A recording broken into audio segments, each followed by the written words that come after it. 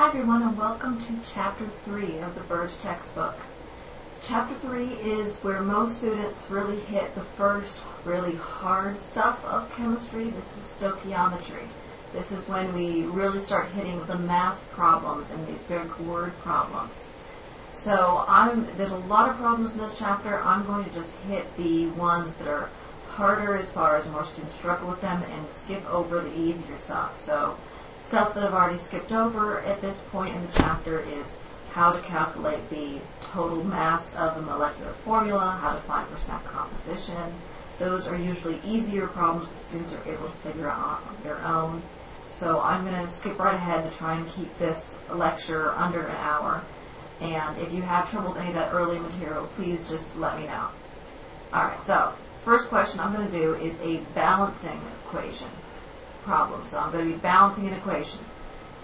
So from this problem, it says assume that the only products are carbon dioxide and water. Write and balance the equation for the metabolism of butyric acid, and they've given us the formula for butyric acid.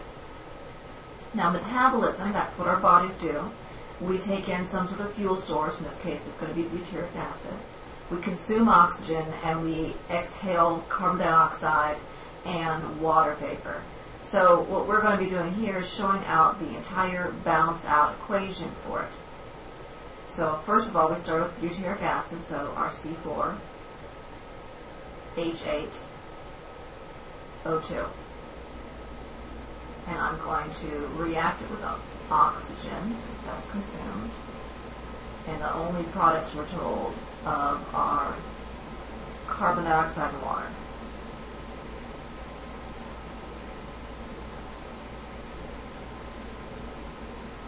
Now I haven't included states of matter just because the question did not specifically ask me to include states of matter, and I'm just trying to balance this here. So back in Chapter 2, Dalton's law of atomic theory told us that in a chemical reaction these atoms can't be created or destroyed or changed from one kind to another.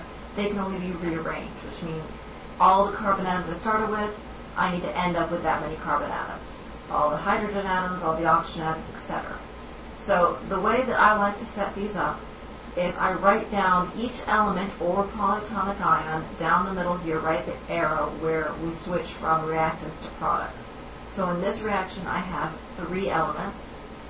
I have carbon, I have hydrogen, I have oxygen. Now if you had a polyatomic ion that occurred on both sides, you could treat it as a unit here also. And I'm going to write up to the side here how many carbons I started with. I started with 4. And I ended with 1. How many hydrogens I started with? I started with 8.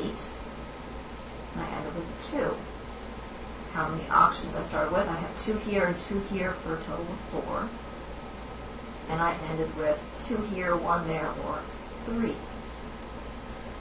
So the easiest thing is to start at balancing the most complicated molecules and work your way down to the simplest elements, balancing them last. That's because when I change a prefix in front of one of the bigger molecules, it's going to affect several elements, whereas if I changed the prefix just in front of this oxygen, it would only affect one element. So I'm going to start with this first compound here, and I've got 4 carbons on this side and 1 carbon on this side. So to balance the carbons, I would need to put a 4 in front of my carbon dioxide. I cannot change these subscripts. These subscripts are set. That's another part of Dalton's atomic theory, is that those ratios cannot be changed. But what I can change is the numbers written out in front, the quantities, how many carbon dioxide molecules I have. That's called a stoichiometric coefficient. I can change that. So if I change that to 4 here, now I have 4 carbons. But wait a minute, I also changed my number of oxygens here. Now I have 4 times 2 or 8, plus I've still got 1 there. So I'm now up to 9 oxygens on my product side. Let's worry about that later. Moving on down the line, next thing to worry about is hydrogen. I'm starting with 8. I'm ending with 2. So how can I get up to 8 on this side? And I can multiply the water molecule by 4. So if I multiply my water molecule by 4, now I'm up to 8 hydrogens. But what else did that change? Oxygen again. So remember, I've got 4 times 2, 8 oxygens on this side, and I've got 4 times 1, 4 there. So I'm up to 12 oxygens here. So oxygen I saved for last. I've got 12 on the product side. I need 12 on my reactant side. I've got 4 so far. 2 right there and 2 right there. Well, if I changed the prefix here, that would make a big mess because I would also be changing my numbers of carbons and hydrogens and resetting these numbers here. But these numbers are already happy. They're the same on both sides. I don't want to do that. So I'm only going to change this one. So I've got 12 that I need. There's 2 already taken care of, so I need 10 more. So I'm going to multiply this by 5. So plus 5 oxygen molecules. And that will bring me up to 12. 12 oxygen atoms. So make sure when you're done, count up your total number of each atom of each type on each side and make sure they add up to the same on both sides.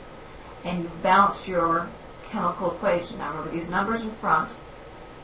If there is no number, it's understood to be 1. It's an understood 1 in front of the butyric acid here. And these numbers, you'll hear me refer to for the rest of the chapter here, as stoichiometric coefficients.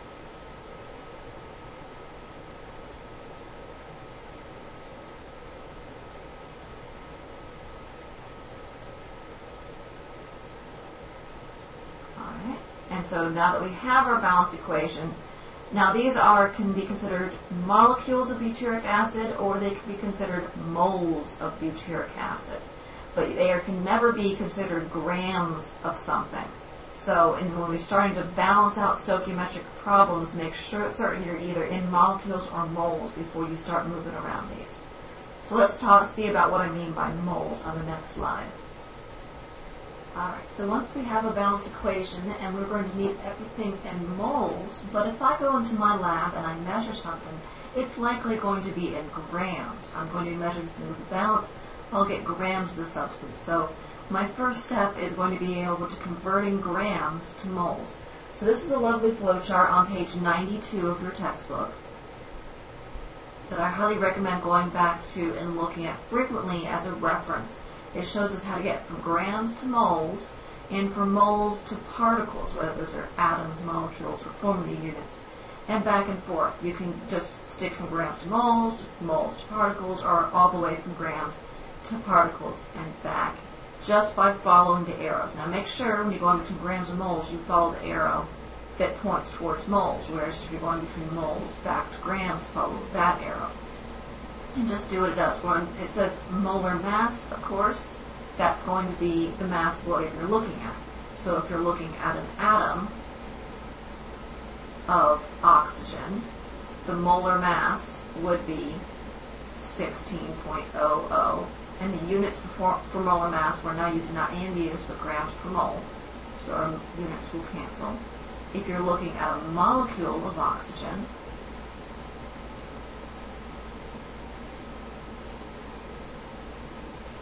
oxygen, of course, is one of those diatomics. So a molecule of oxygen, that's O2. So you'd be looking at 32 grams per mole. If I'm looking at a compound, say a molecule of water, adding up 2 hydrogens and 1 oxygen would give me the 18.02 grams per mole, the molar mass of water. So that's what it means by molar mass. Na here, that's Avogadro's number, or 6.022 times 10 to the 23rd. And that has units of particles per mole, where particles could be atoms, molecules, formula units, whatever you're looking at in the problem. Alright, so let's go ahead and try out this. Determine A, the number of moles of carbon in 10 grams of naturally occurring carbon, and then we're going to go backwards. So I've got 10 grams of naturally occurring carbon. Now carbon does not exist as a diatomic. Naturally occurring, it is just carbon, just one atom. So 10 grams of carbon. Alright, now it wants to know the number of moles. So if we look back at our flow chart, I'm starting at grams, I want to get to moles. The flow chart says divide by molar mass. So I'm going to divide this by molar mass of the carbon. I've only got one atom, and carbon has a molar mass of 12.01 grams per mole. Make sure you're using the units at every step. if I'd actually multiplied rather than dividing here, my units wouldn't have canceled. So this is your check to make sure you're doing it right, is to make sure your units cancel. And grams divided by grams cancel out grams. 1 over moles brings moles back to the top. Alright, so 10 divided by 12.01 moles is 0.8326 moles. So I have my moles of carbon here. Now this part B wants to know the mass of 0.905 moles of sodium chloride. Part A, part B. So I have 0.905 moles sodium chloride, or NaCl. And I want to get to the mass, or get to grams. So if I go back to my flow chart, now I have moles. I'm going back to grams. It says to multiply by the molar mass. So I need to multiply this by the molar mass of what? Sodium chloride. So I'm going to go to my periodic table. I'm going to add up the molar mass of sodium and chlorine. And when I do that, I get 58.44. This is the molar mass, so it's in grams per mole. So when I multiply moles and divided by moles, moles will cancel, and I'll be left with grams. 0.905 times the molar mass should give me 52.89 grams of sodium chloride. So this is going from moles to grams, grams to moles. Let's try taking it one step further. Determine the number of water molecules and the number of hydrogen and oxygen atoms in 3.26 grams of water. So I've got 3.26 grams of water, H2O, and it wants me to get first to the number of water molecules. So looking at my flow chart, starting at grams, I want to get to here, number of molecules. So the steps say to first divide by molar mass, that'll give me 2 moles, and then, come down here, multiply by Avogadro's number, and that will get me to my molecules. So let's try that out. So first, I'm going to divide by the molar mass of 2 hydrogens and 1 oxygen is 18.02 grams per mole. So that will get rid of grams and leave me with moles. And I plug that into my calculator and I get 0.1809 or 18. Usually it is 09. And a few extra significant figures in it. For now, we're on the very end, and now I'm in moles of water. Make sure you include the entire unit. Don't just say moles, because saying moles is like saying dozen. Say I've got 5 dozen, doesn't make sense. 5 dozen what? So say moles of water, because in a minute we're going to get to dealing with individual atoms, so you have to specify whether I'm looking at the atom yet or I'm still looking at the full molecule. I'm still looking at the full molecule. Alright, so I'm halfway there. I've converted to moles. Now I need the final part, which is now to multiply by Avogadro's number, 6.022 times 10 to the 23rd. And the units in Avogadro's number are particles, whichever particle you're dealing with. Here we're dealing with a molecule. So I'm going to say molecules per mole. So moles will cancel, and I'll be left with molecules of water. 3 significant figures, so 1.09 times 10 to the 23rd molecules of H2O. Alright, so I've done the first part. I found the number of water molecules. Now I need to know the number of hydrogen and oxygen atoms. So that's a simple ratio. Let's start with how many molecules I have right down here. 1.09 times 10 to the 23rd water molecules. Now, I'm going to multiply my ratio. Let's look at hydrogen first. So how many hydrogen atoms in every oxygen, or every hydrogen atom for every water molecule? This ratio is the same as any ratio we have dealt with in any sort of unit conversion. It's all the way back to chapter 1. I'm going to take the unit I currently have put it down at the bottom so it'll cancel out. And at the top, I'll put whatever I want. I want to know the hydrogen atoms. So hydrogen atoms. Now, as for the numbers in front, well, we know the ratio. There's 2 hydrogen atoms in every 1 water molecule. We already knew that. So there's nothing crazy going on here. It's everything you actually already know. So I'm just going to multiply this number by 2, and that gives me 2.18 times 10 to the 23rd. And now I'm in hydrogen atoms. I could do the same thing for oxygen atoms. Now, oxygen atoms ratio would be 1 to 1, so I would get the same number here for the oxygen atoms. And then part B wants you to work backwards, and the full solution for this is the sample problem 3.7, so you can look up the full solution for that. But we're going to keep on moving forward and try and keep the time down on this video. Alright, the next thing we're going to talk about is empirical formulas from percent composition. So we touched on empirical formulas last chapter. It's the lowest whole number ratio. And we touched on percent composition. Percent composition is the percentage of a whole in the beginning of this chapter. Now I'm looking to, given the percent composition, work backwards to the empirical formula. So this is a whole lot less tricky than it sounds like. I've got these percentages of 2 things, and I want to know what the lowest whole number ratio is by working backwards. First step on any of these problems is to choose a sample size. So step 1, pick a sample size, and you're going to pick one that's going to make your math easy. And I don't know about you, but I'm talking about percentages. My easiest number is 100. So I'm going to pick a sample. In this case, I'm going to pick 100 grams. It doesn't matter what sample size that we pick. The percentage is going to be the same. Chapter 2 and the law of definite proportions tells us that. It doesn't matter what size our sample is. It's not going to change what our formula is.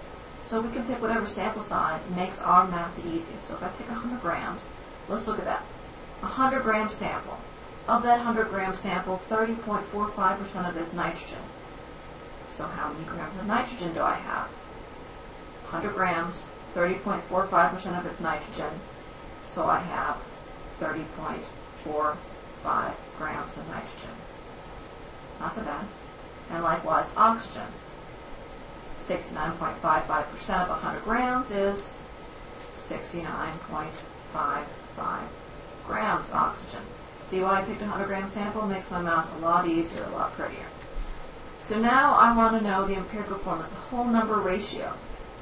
But it's a molar ratio here, not a gram ratio. It's a molar ratio, empirical formula. So I need to take these numbers. In order to get a molar ratio, I must first convert to moles.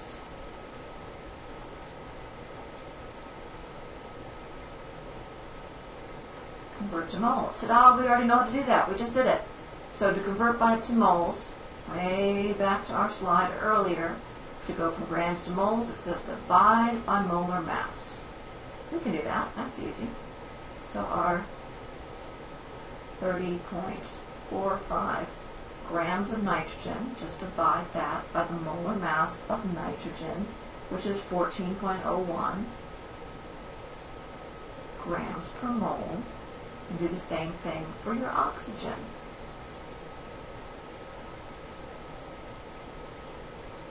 Molar mass of oxygen is 16. So grams and grams cancel. Here I'm left with moles of nitrogen. And here I am left with moles of oxygen. And that will give me 2.17 3 moles of nitrogen and 4.347 moles of oxygen. Oh wait, you just said I needed a whole number ratio. These aren't whole numbers. Well, I'll show you a little trick for getting them to be whole numbers. Take whichever, and you can have more than just 2 elements here. Here I've only got 2. Take whichever one you have the fewest number of moles. In this case, nitrogen is the smallest number, so pick your smallest number and divide everything by that smallest number. So if I divide this by itself, that's of course going to give me 1, right? So that will give me 1 nitrogen. Take this number, divide by it, divided by 2.173. And that gives me approximately 2 oxygen.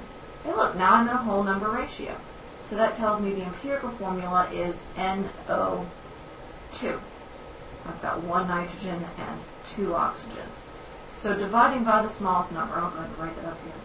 Divide by smallest number to get whole numbers.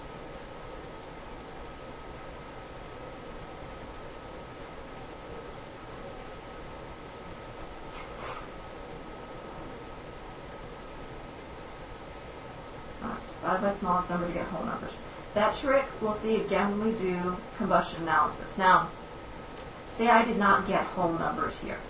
Say, for just argument's sake, say instead I got, say, 1 nitrogen and, say, 0.667, something that's clearly not going to round to a whole number. Then you're going to round to the nearest fraction. Well, 0.667, well, that's the nearest fraction to that is 2/3. Round to the nearest fraction. So I have NO 2/3. But wait, an empirical formula has to be whole numbers. So I'm going to multiply through to get a whole number. What can I multiply? The smallest number I can multiply 2/3 by to get a whole number. I can multiply through by 3. 3. So basically it's whatever your denominator is, what you're going to multiply everything through by. So if I multiply through by 3 here, that would give me N3O2 as my ratio. So this is what to do when your number here is actually a fraction instead of a whole number here. So because obviously not every empirical formula is going to have only one of them. So this is how we get those that do not have exactly one of them. So the next thing we're going to talk about is combustion analysis. Combustion analysis is taking it one step further and looking more at what we actually would have as far as analyzing an unknown compound and trying to determine what the identity of that compound is. So combustion analysis. Combustion means burning it, okay, we burn it. So now combustion analysis basically means I have some compound, I don't know what it is, I'm going to burn it and measure everything that's left over after I burn it. So things that we can combust, hydrocarbons, meaning carbon, hydrogen, sometimes there's oxygen, of some ratios, X, Y, Z, there doesn't have to be oxygen, so Z might be 0. So some hydrocarbons with some ratio, so whether this is ethanol or methane or propane, we burn in our Labor Day cookouts this weekend. We're going to react this, and now combustion. What do fires consume in addition to fuel? Oxygen. Okay, so fires consume fuel and oxygen. What are the products? Well, carbon dioxide is one product. The other product is H2O, water vapor, comes off. So here's our general reaction. Now, of course, it's not balanced, but we're not really being worried about balanced. So the idea behind combustion analysis is I can measure how much carbon dioxide comes off. I can measure how much water comes off. I can measure how much fuel I put in. I cannot measure how much oxygen was consumed because that's just oxygen being pulled out of the air. But if I look at these numbers, every gram of carbon that was in my original sample ended up where? In my carbon dioxide. So if I have grams of carbon dioxide and I get that down to just grams of carbon, how do I get that down to grams of just the carbon?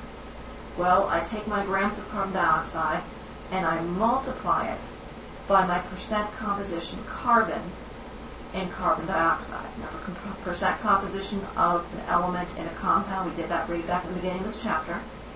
So if I multiply my grams of total carbon by the percent of that, which should be just carbon, multiply my grams of carbon dioxide by the percent, which should just be carbon, that will give me grams of just carbon. Well, if that's grams of carbon what was produced, that will be equal to how many grams of carbon I started with. So that will give me grams of carbon here. All right, let's do the same thing with the hydrogen. So hydrogen, all of those grams of hydrogen ended up in our water. So to get grams of H2O down to just grams of water, or just grams of hydrogen, I'm going to multiply by the percent composition of hydrogen in H2O. Alright, and then I get those grams, and that gives me the grams of hydrogen there. Now, if I have any grams of oxygen, I can't figure that out here because some of it could have ended up in carbon dioxide, some of the oxygen, there may not even be any. So to get grams of oxygen, it's equal to your starting mass of your compound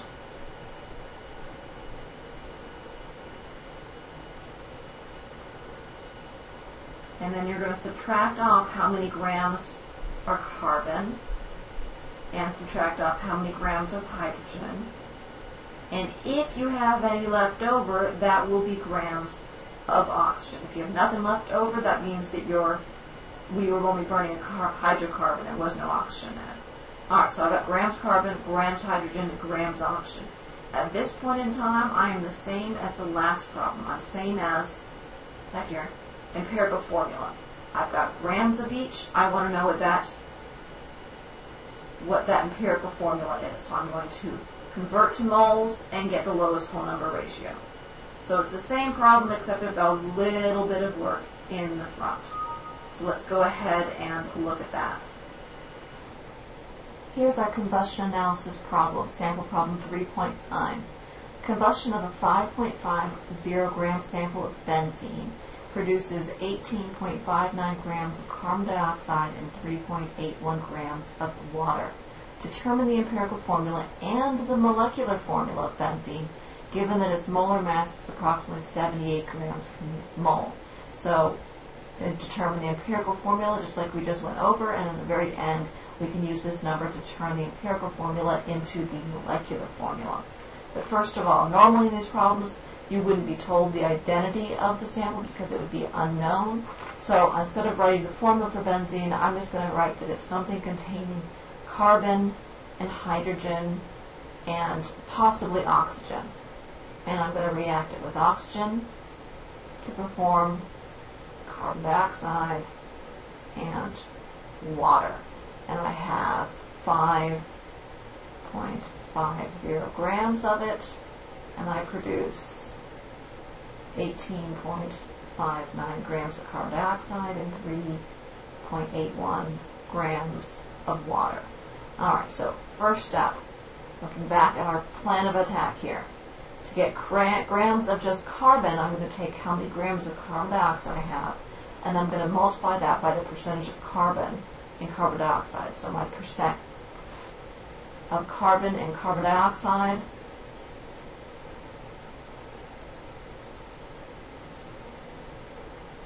so is the molar mass of carbon, 12.01. I'm going to divide it by the molar mass of carbon dioxide. And the molar mass of carbon dioxide is 44.01 grams per mole. And I'm going to multiply by 100. And that will give me 27.29%.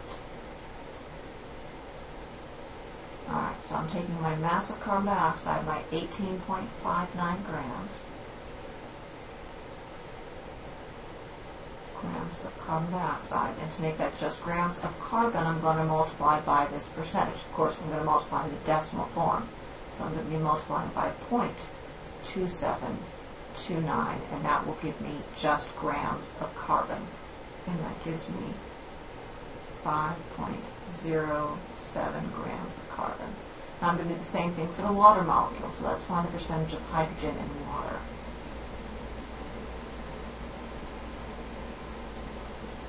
So, molar mass of hydrogen is 1.008. Now there's two hydrogens, so don't forget to multiply this by 2 over the molar mass of water, which is 18.01, sorry, 0.2 times 100.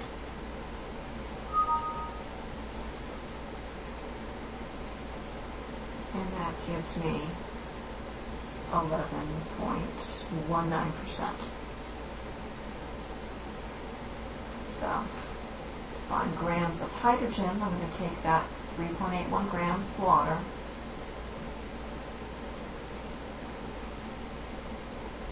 and then multiplying by my 11%, so times 0.1119, and that will give me 0.4265 grams of hydrogen. Now to see if I have any oxygen, I'm going to see if I have any mass left over. So I started with 5.50 grams of my sample. I'm going to subtract off the grams of carbon. And subtract off the grams of hydrogen.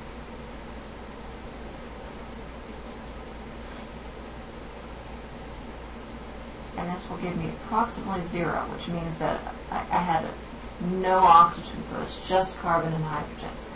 Alright, so now I've got grams of each. At this point, I'm at the same step in the problem that I was with that empirical problem back, let's look here. Here, determine the empirical formula. I have grams of each. So the next step is to convert to moles and then divide by the smallest whole number. Alright, so I need to convert these grams of carbon and grams of hydrogen to moles. So remember, to go from grams to moles, I'm going to divide by molar mass. So molar mass of carbon is 12.01 grams per mole, and grams of hydrogen per mole is 1.008. Plug those both in, and I get 0.422 moles now. I'm in moles of carbon, and this is supposed to be 4, this will come out at 9, sorry, that's 4. 0.423 moles of hydrogen. So I don't even have to divide by the smallest number to see these are pretty close to the same number. If I divide by this number, I'm going to get pretty close to 1.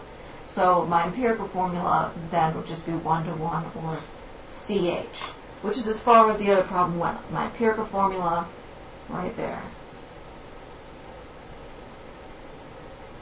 Now to get to molecular formula, it gives us the molar mass. Well, why would it give us that?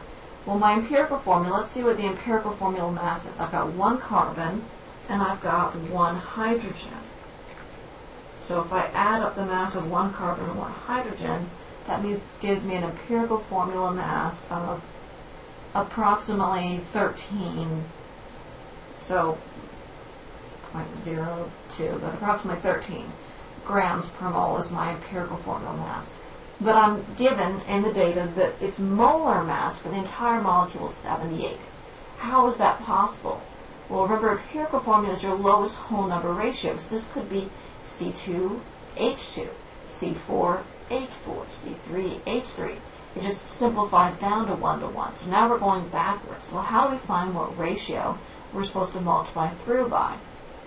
It's the ratio of the formulas. So the molecular mass over the empirical mass. So 78 divided by that 13 is going to give me approximately 6. So 6 is the ratio to multiply through by. So the molecular formula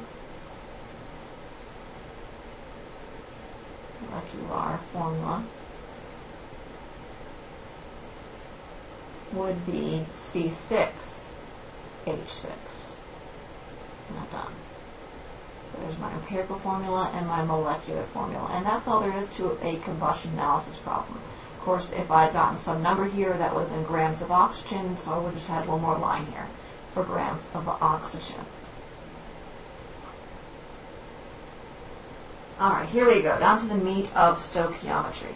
This is the most common stoichiometry type problem you're going to see when you have something that goes, okay, that goes if I have some number,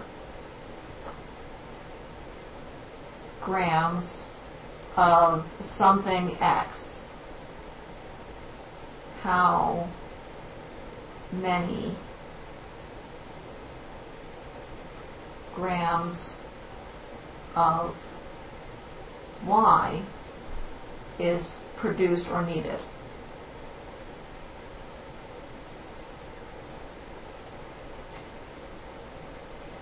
This is the general format of these questions. I have some grams of some component X, how many grams of component Y are produced or needed, whether it's a product or a reactant. When these are both X and Y are in the same reaction, they could both be reactants, they could both be products, one could be a reactant, one could be a product. It doesn't matter. All that matters is I have some sort of balanced chemical reaction for them.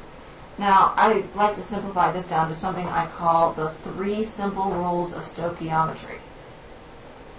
3 simple rules.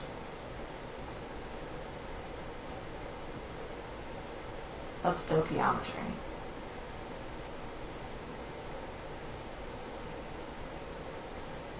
Number 1.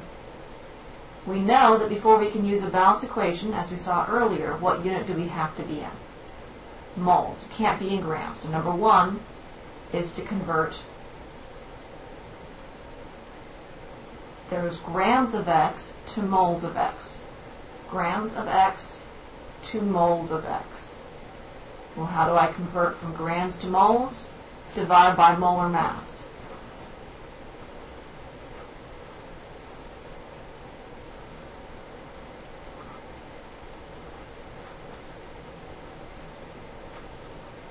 Of whatever X is. So at this point, now another thing to note about these 3 simple rules.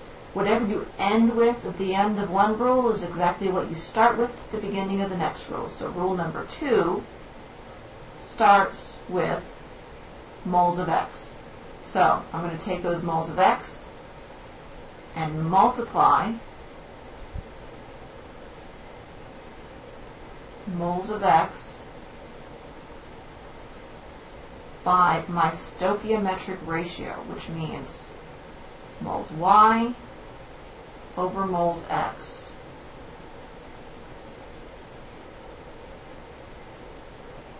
This is my stoichiometric ratio. So moles X will cancel and be left with moles Y. Well, where does this ratio come from? It comes from my balanced equation. So if X was the first compound here and Y was the water here, it would be 1X to 2 Ys. It's just the ratio from your balanced equation, these stoichiometric coefficients in front of your balanced equations. So at the end of this, moles of X will cancel and you'll be left with moles of Y. So step 3 is to convert those moles of Y back to grams.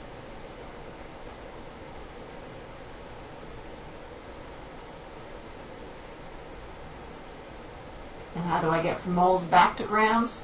You do that by multiplying by the molar mass. Now I'm in Y, so I'm going to use Y's molar mass.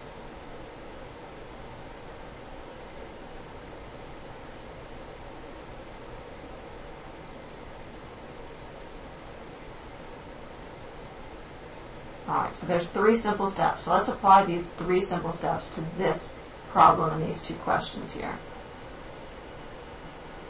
So I'm starting with my X is, in this case, it says, calculate the mass of ammonium nitrate. Don't be scared by these names. This is just from chapter 2. Ammonium was NH4, nitrate was NO3. These are polyatomic ions from page 62, your polyatomic ion table. So don't be scared by the big names. Calculate the mass of ammonium nitrate, so this thing, that must be heated in order to produce 10 grams of nitrous oxide. That's this thing. So 10 grams of nitrous oxide, that is what we are starting with. It is a product, but it is our starting amount. We're working backwards. We want to make 10 grams. How much of this did we have to heat is what it's asking.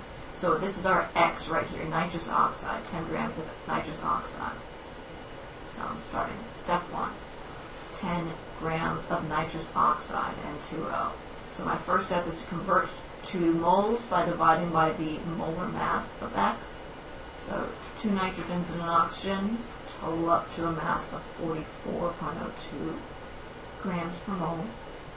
So that works out to 0.227 moles of N2O. Alright, so step 1 done. Step 2 is to multiply moles of X by the ratio moles Y over moles X. Alright, so I'm at my X is N2O. I want to know about ammonium nitrate, so that's my Y.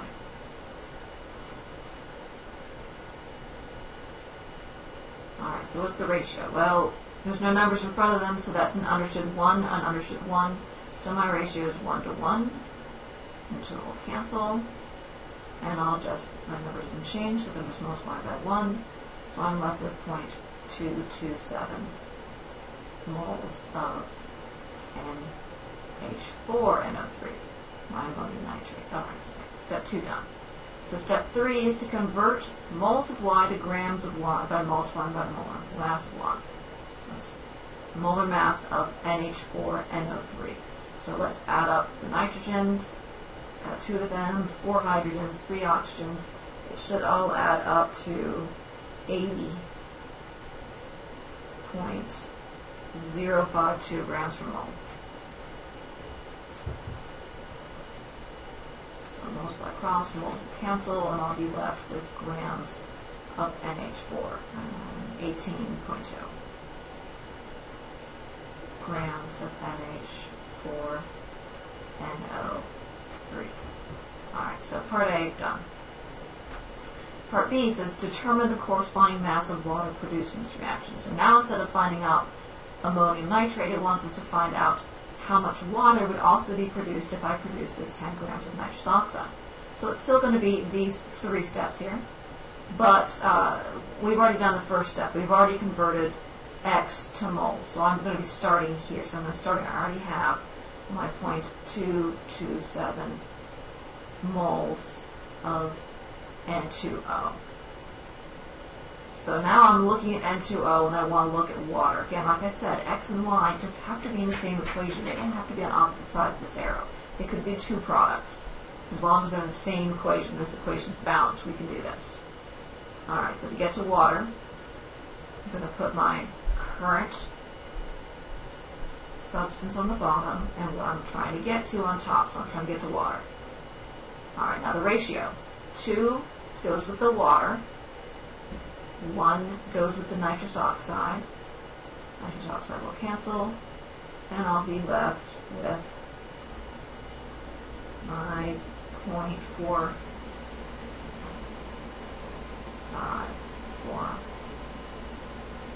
moles of water. So here now at moles of Y. So my last step is to convert moles of Y to grams of Y by multiplied by the molar mass of Y. That means I have moles of water. I want to get to grams of water and multiply by the molar mass of water, which is 18.02 grams per mole. I'll cancel, and I'll be left with 8.18 grams of water produced. So these 3 steps can get you between anything in an equation. Grams of this to grams of that, grams of that to grams of that, grams of this to grams of that. Doesn't matter. Anything inside this balanced equation you can use these 3 simple rules for. Alright. Next concept is limiting reactant. I'm going to take this one step further because in this problem I only had 1 reactant, so I can't have a limiting reactant. But say I had another problem where I had more than 1 reactant and I had given amounts of both. Well, unless I really measure this perfectly, I'm going to run out of one sooner than the other. Let's try this concept with something a little bit less scary than a chemical reactant. Let's look at baking a cake. So let's have it overly simplify the recipe for baking a cake. And I'm going to give the recipe as it takes 2 cups of sugar and 4 cups of flour, and that will make 1 cake. Alright, so simplified, only got 2 ingredients. 2 ingredient cake. 2 cups of sugar and 4 cups of flour will make 1 cake. Alright, so say I look at my pantry and I want to make as many cakes as possible. And I look at my pantry and I say that I have 6 cups of sugar and I've got 8 cups of flour. So I've got some questions here. Which one of these amounts is limiting how many cakes I can make? Whichever one limits it, that's my limiting reactant. How many cakes can I make from these two? Well, whichever one is my limiting reactant, that's going to determine the maximum number of cakes I can make. And my final question would be, well, whichever one is my excess, didn't get used all the way up, how much of that will I have left? Now, it might be easy for you to do in your head. Look, okay, it takes 2 cups of sugar and 4 cups of flour. Then 6 cups of sugar means I can make 3 cakes. 8 cups of flour means I can make 2 cakes, so I'm going to run out of flour first. So flour is my limiting reactant. Here's where a lot of students, especially once these cups of sugar, cups of flour gets replaced with chemical names, go wrong, as they say, well, 6 is less than 8, so 6 is my limiting reactant. Not always. In this case, actually, the 8 was my limiting reactant. So I'm going to work out this problem.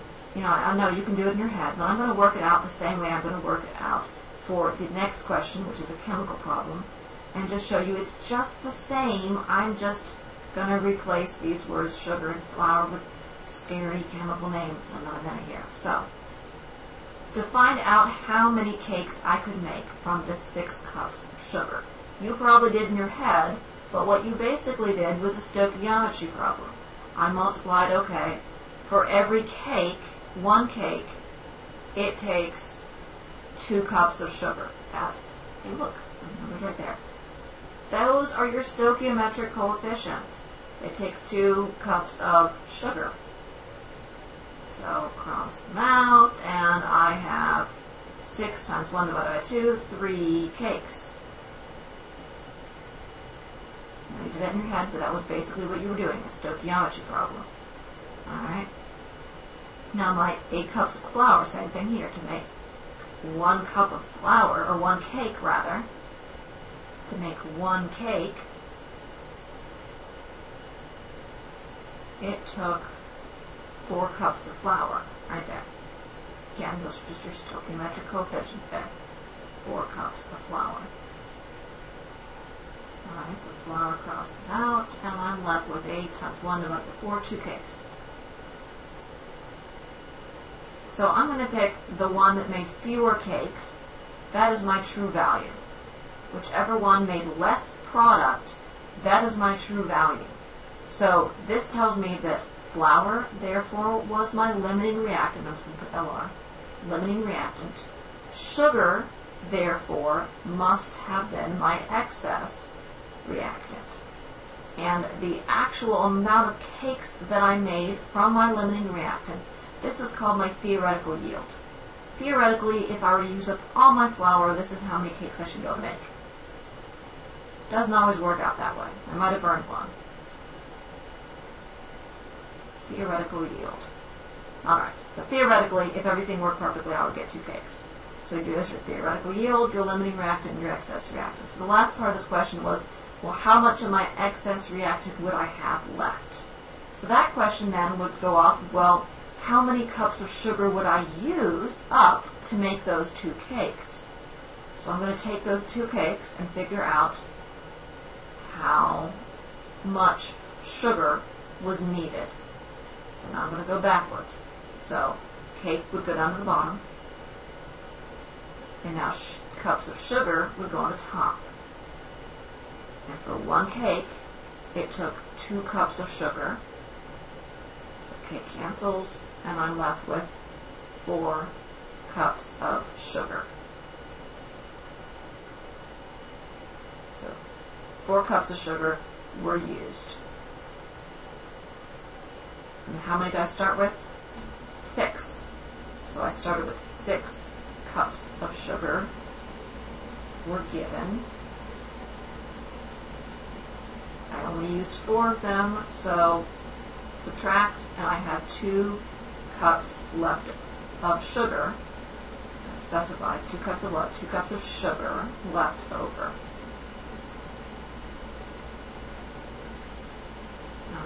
2 cups of sugar left.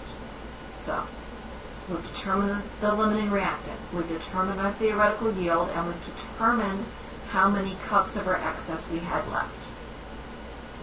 So, that wasn't so bad, was it? Let's change out flour, cake, and sugar with scary chemical names and see how much worse it gets. In this video, we'll be talking about how to do a limiting reactant problem. So a limiting reactant problem can be recognized by a stoichiometry problem where you're given amounts of two different reactants and asked for the amount of the product. So for example, an Alka-Seltzer tablet contains 1.7 grams of sodium bicarbonate, that's NaHCO3, sodium bicarbonate, and 1 gram of citric acid. There's citric acid. Determine for a single tablet dissolved in water which ingredient is the limiting reactant being the ingredient that gets used up first, what mass of the excess reactant, meaning whatever one does not get used up first, is left over when the reaction is complete, and what mass of carbon dioxide forms, carbon dioxide being one of the products of this reaction. So an Alka-Seltzer tablet, we're familiar with it, used for heartburn or stomach upset, and when you drop it in a glass of water you see it bubble as it dissolves. So the two primary ingredients are sodium bicarbonate, which is baking soda, and citric acid, which is the acid found in citrus such as lemons.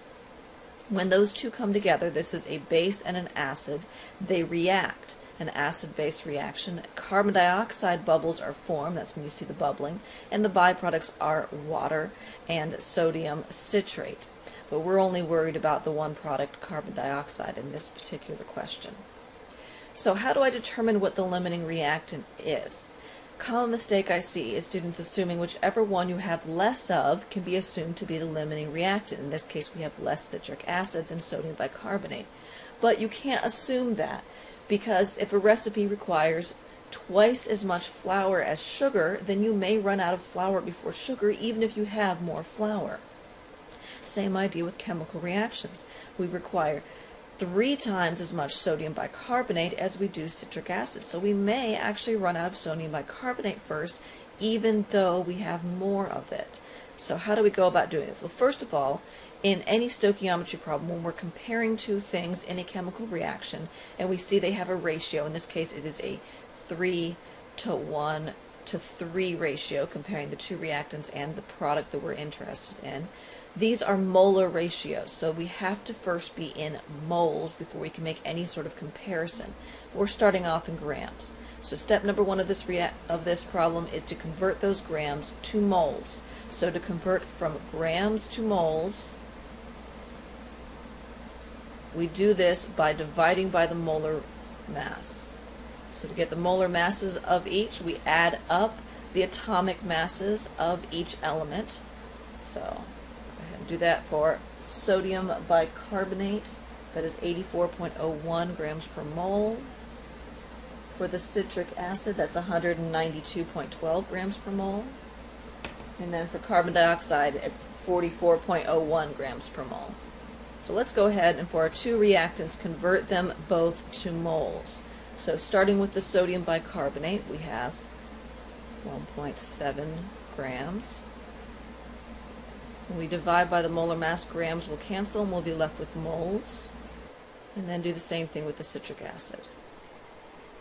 Now at this point in the solution, my method differs a little bit from what you'll see in your textbook if you're following along. I'll be using the method shown in the 2-page spread in figure 3.7. I prefer this method because rather than determining how much of each reactant is needed based on how much of the other reactant, if you go ahead and determine which one is the limiting reactant according to which one makes less product, then you've killed 2 birds with 1 stone, because at the end of that you not only know which one's the limiting reactant, but you've also answered the question of how much product was formed. So I'm going to use that method. So starting with my moles of each reactant, the way this method works is I'm going to go ahead and determine how much product each one made. Now the products, I've got 3 different products here, but the question was specifically asking me for the mass of carbon dioxide. So I'm going to focus on the product carbon dioxide and not worry about the other 2 products. Whichever one of these reactants, sodium bicarbonate or citric acid, makes less carbon dioxide, that one is our limiting reactant. And then we also will know how much carbon dioxide has formed, and we will have answered question C at the same time. So to go ahead and calculate this, we're going to take our moles of each reactant multiplied by the molar ratio to get to moles of carbon dioxide. So for the sodium bicarbonate, so molar ratio is what we're looking for on top. We're looking for carbon dioxide, so carbon dioxide goes on top. And the number in front is a 3. And on the bottom we put what we currently have, drops down to the bottom. We currently have sodium bicarbonate, so that's going to go on the bottom. 3 there. And we have a 3 in front of sodium bicarbonate, so 3 goes on the bottom. That way when we multiply by the molar ratio, the sodium bicarbonate will cancel. And 3 over 3, so the number doesn't change, and we would be producing 0.2024 moles of CO2 if sodium bicarbonate is our limiting reactant. Now let's do the exact same thing for the citric acid. Multiply by the molar ratio to figure out how much carbon dioxide that can produce. So 3 carbon dioxides on top, and we've only got one citric acid on the bottom. So when we multiply this across, citric acid will cancel, times 3, so we get 0.01562 moles of carbon dioxide. So between the two of these, we made less product, less carbon dioxide when we used the citric acid as the limiting reactant. So that must be our limiting reactant. So citric acid is our limiting reactant. Now not only do we know what our limiting reactant are, so we've answered that question, but we also know how much carbon dioxide forms, but the question is what mass. So we still have one more step because we don't have mass, we have moles. So just like to go from grams to moles, divide by molar mass. To go from moles back to grams, we do the opposite, so we multiply by molar mass. And the molar mass of carbon dioxide, don't forget, is 44.01. So we're going to take those moles of carbon dioxide and convert them to grams. And now we have our final answer for part C. The mass of carbon dioxide produced. So in the original question, we've answered which ingredient is the limiting reactant. It was the citric acid. We've determined what mass of carbon dioxide forms. So the last part here, part B, asks what mass of the excess reactant is left over when the reaction is complete. So if citric acid is our excess reactant, then the sodium bicarbonate, citric acid is our limiting reactant, then the sodium bicarbonate must be our excess reactant. So we need to determine how much of this was actually used and subtract that from how much we actually started with to determine what mass was left. And I'm just going to leave it in moles for now just because that's fewer conversions to do. So to determine how much sodium bicarbonate was actually used, we're going to take the moles of carbon dioxide that was formed and work backwards to figure out, well, how much carbon dioxide would be necessary to produce those moles of CO2. And all we're going to do is take our molar ratio from here and flip it. So now instead of CO2 being on top, CO2 is what we're starting with, so it drops to the bottom. Factor label method, back from chapter 1, very beginning. Whatever unit you start with goes diagonal, so if it starts on top, it drops to the bottom. So same deal here as we've been doing since chapter 1. The unit we want goes on top. We want sodium bicarbonate, so sodium bicarbonate goes on top.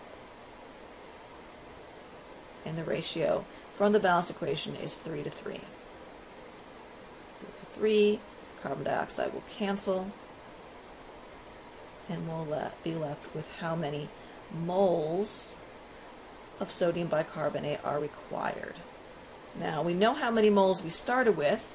We started with 0.2024 moles of sodium bicarbonate, and now we're saying that this 0.01562 moles of sodium bicarbonate is how much is necessary, how much was consumed.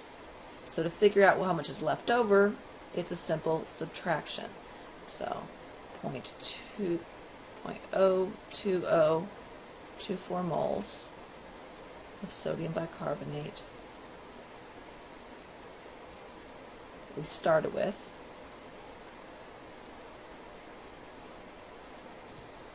subtract, and this is how much is remaining. But this is in moles, and we want the mass. So again, to go from moles back to grams, we multiply by that molar mass. The molar mass for sodium bicarbonate again was 84.01. So we are left with 0.0388 grams of the sodium bicarbonate remaining. So we've answered all three questions. Which one is the limiting reactant? It was the citric acid. What mass of the excess reactant is left over when the reaction is complete? We just answered that. And what mass of CO2 forms? So we have the mass of CO2 that forms and the mass of our excess reactant that remains. And those are the three types of questions that you will see with limiting reactant problems.